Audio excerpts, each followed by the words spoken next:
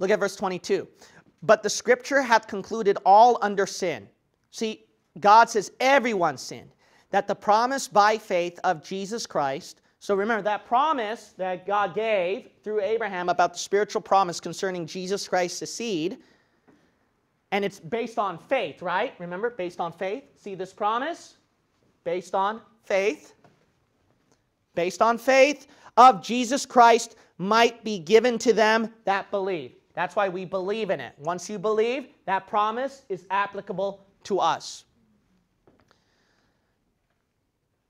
So what is very good about this verse is that when you look at verse 22 and verse 21, you can point out to them that everyone has sinned. So if a Jew believes the works of the law is required for salvation, Paul argued this. The scripture hath concluded all under sin, right? Ask a Jew if he sinned before, and he's going to admit that he's sinned. Now the problem is this then. The problem is, when you look back at our main text right here, remember verse 10? Did you recall verse 10? If you fail to keep everything under the law, you're cursed. So ask a Jew, okay, do you believe the law can give you eternal life for salvation? Yes, I do. Okay, then like Paul argued, then we should have still lived according to that. Yeah. But another thing is this, when's the last time you gave an animal sacrifice? Isn't that what the law said? Yeah. What, are you wearing mixed fabric right now? Isn't that what the law said? You can't wear mixed fabric? Oh, what about your hair? How are you cutting your hair? Oh, look at that. You cut a part of your hair right here. That you broke the law right there. Did you stone somebody to death? When's the last time you stoned somebody to death? Oh, you broke the law right there. See, the Jews are the biggest lawbreakers today. If they really believe Old Testament law, Judaism is still ongoing. So Paul argued right here, see, everyone broke the law. So what is a powerful argument to a Jew is this. Doesn't it make more sense that salvation is gained by a sinless substitute who fulfilled the law for you rather than you yourself who always broke the law? Yeah. So use that argument against a Jew. When you witness to a Jew, you can prove to him that works of the law, he's not saved. You can prove that to him by pointing out all the things that he broke in the law. Now another thing is this, is that there are anti-dispensationalists who will use these two verses then to prove that the law does not give eternal life. Because dispensationalists, what we argue, is that salvation during the Old Testament law was faith and works during the Old Testament. That's what we argue. During the Old Testament, especially during the time of the law of Moses, it was faith and works. We believe that's how you gained life. But here's the problem. When you look at that verse, it says in verse 21, look at the middle. If there had been a law given which could have given life, verily righteousness should have been by the law. Remember at that verse, Paul said that the law cannot give life. That's what he's basically saying. So then, the anti-dispensationalists, they will take advantage of that, where because life cannot be gained under the law, that means then when we teach that faith and works is required for salvation during the Old Testament law to receive life, then we're teaching heresy. That's what they're going to argue. But the problem is this. The problem with this group that argues against different salvations throughout different dispensations and who argue Galatians chapter 3, verse 21 through 22, the problem is this. One, they're pulling up Paul's verse. Two, here's another thing. Show me in the Old Testament where the Bible did not say that you had to have faith and works to receive salvation or life. Do you know how many verses there are on that? Here's one example. Let's go to Matthew 19. Matthew 19. When you look up the word life throughout the Bible, in the Old Testament, it is filled with faith and works, faith and works, faith and works. If you want to prove life without works, you know where you're going to find it? Paul. And you're not going to convince a Jew that way. You're not going to convince a Jew that way through Paul's writing. That's why a lot of people hate the Apostle Paul. Heretics, different heretical groups hate the Apostle Paul. If you want to win a Jew to salvation, you got to use the Old Testament. And when you use the Old Testament, you've got to admit some places are hard Jewish doctrine that you can't force down in a Christian perspective. Amen. You have to divide it off. Remember that seed promise that we talked about? We admitted the Jews have their land, the Jews have their own group of people, their seed, so we can acknowledge that with them. But we point out, by rightly dividing that, there's another part right here that you fail to look at, that there is a spiritual seed, spiritual promise. Faith for salvation, not by works. See that? That would become more convincing after that. Now, let me talk about why the Bible, let me first show Old Testament verses that there is life by faith and works. Matthew chapter 19, and then we'll notice verse 16. And behold, one came and said unto him, Good master, what good thing shall I do that I may have eternal life? What did Jesus say? Jesus said, no, it's not by the law. I can never give you life. It's by me. No, he didn't even die on the cross yet. Remember? Paul even admitted that. And Paul admitted the law had to be there because the seed was not there yet. So anyways, keep reading. And he said unto him, Why callest thou me good? There is none good but one, that is God. But thou wilt enter into life. What? Keep the commandments. Verse 18, look at that. That's the law. Verse 18, the 10 commandments. Verse 19, the law. Look at that. Now, just look at all the other verses in your Bible, and you're going to find out that faith and works are required. The law does give life. Okay, then we got a problem here. We got a contradiction. Paul said that the law can't give you life, but Jesus said it gives you life. So you can be a heretic then, like the other people online who says Paul was a liar. Jesus even said works for salvation, said one Muslim. But here comes the Apostle Paul and ruins everything. How are you going to argue? How are you going to argue? See, if you don't believe in dispensationalism, you got a time. Because you're only selecting Paul's verses.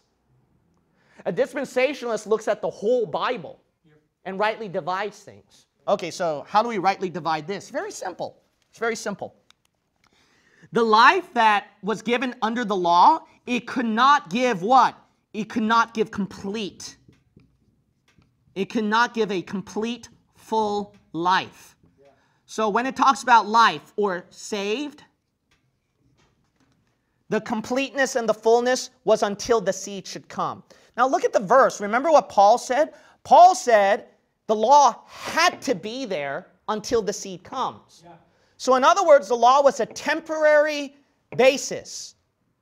It was something partial until this person comes in and completes the payment. Now, in everyday life, this is not hard to believe. Okay, let me give you an easy example. Let's say that you're in debt. And because you're in debt, like how the Bible talked about Jesus paid our ransom, he paid our sins in full. We sing about that hymn, right? But how we get the debt paid, you got to understand this. You've got 4,000 years until your debt was paid. What are you going to do throughout all that time? So during that time, debt had to be paid. Sin had to be paid for. Because here's the thing. If Jesus did not die to pay their sin, how are the Old Testament saints going to go to heaven? They can't get away scot-free. Oh, they were saved by faith. No, you can't do that. Then God is an unjust God allowing sin inside heaven. He has to make a full payment. But God has to put Jesus Christ 4,000 years later. That's another problem. So how are we going to do it? It's very simple, like today. If you're in debt, what do? Through your own work and effort, in your credit card bill, there's a minimum payment. So you do pay it, and guess what? The payment is incomplete. And let's say that you pay it, you're like, oh man, I saved my life. See? You saved your life. Why? At that moment when you made a minimum incomplete payment. That's what sometimes the credit card bills and debts would do. Until what? The full debt is completed and paid for. See, so that makes a lot of sense then. This reconciles everything. So why would Jesus say that you are saved or you got life? Because if I have a credit card bill that's like, I'm like $10,000 in debt, and they give me a minimum payment where I pay partial payments, let's say $100 that month, I'm going to say, man, I saved my life. Right? I saved my life when I did that partial, incomplete, minimum payment by my work. Yeah. That's the same thing during the Old Testament law. But guess what? My life is not fully saved. It's not a complete payment yet. So then I had to get the one who paid my debt in full, and he completed it for me. See, that makes a lot of sense right here. This is just even common sense everyday life. It's just the same thing right here then, with an everyday, common, everyday example.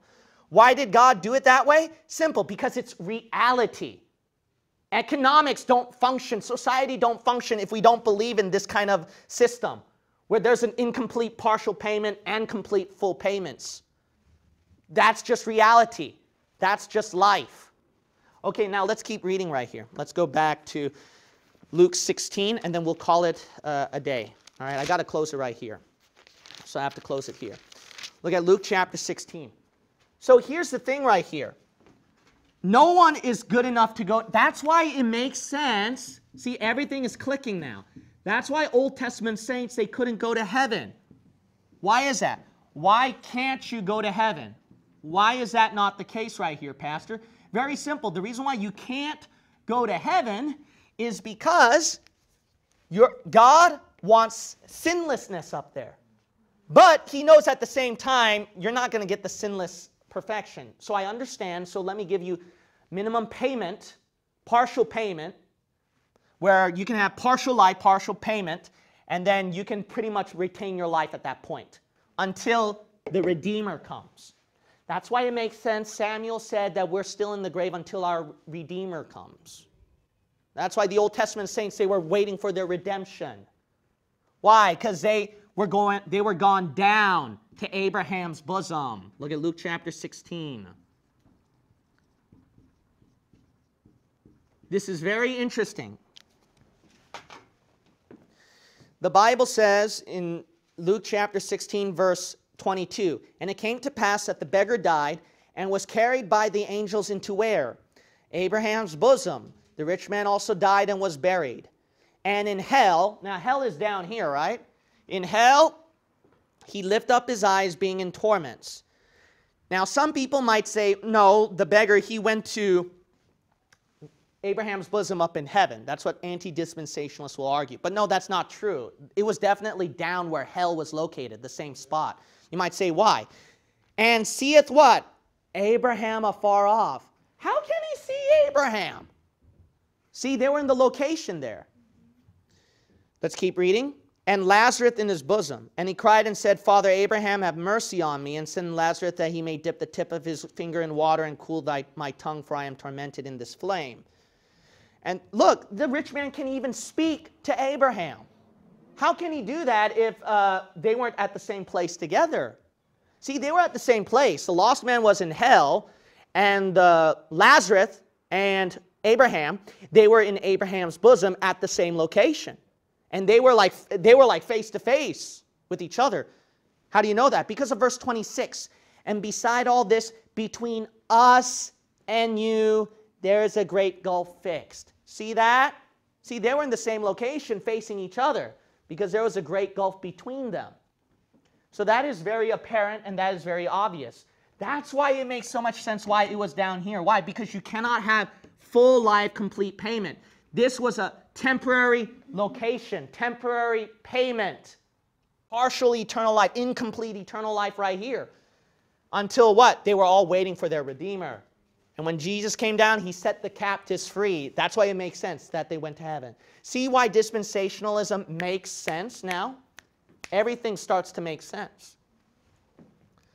That's why it makes so much sense why the law is also not our salvation. See, when we say the law is not our salvation, it argues for dispensationalism as well. You might say, why? Why does it argue that way? Because Jews don't believe in dispensationalism.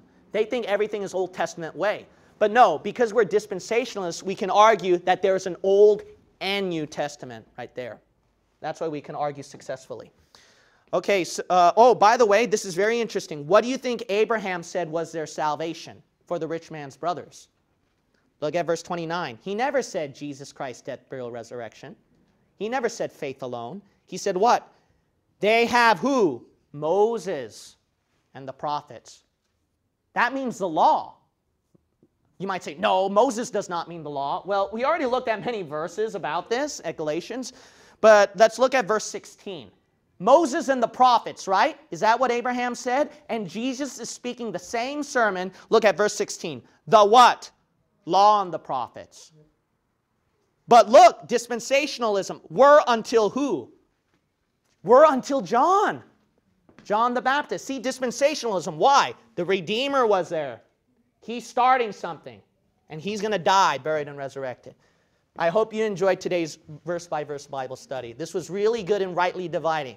You know how to deal with Jews now, and you also know how to deal with anti-dispensationalists. Next time when we have verse-by-verse Bible study, we're going to cover all the different religions now. It's going to be very interesting. We're going to be covering the liberals. We're going to be covering Church of Christ. We're going to be covering Seventh-day Adventists, Black Hebrew Israelites, Hebrew Roots Movement, and all those other guys. It's going to be real good. I hope you'll be here at our next verse-by-verse Bible study. Today we covered anti-dispensationalists and Judaism.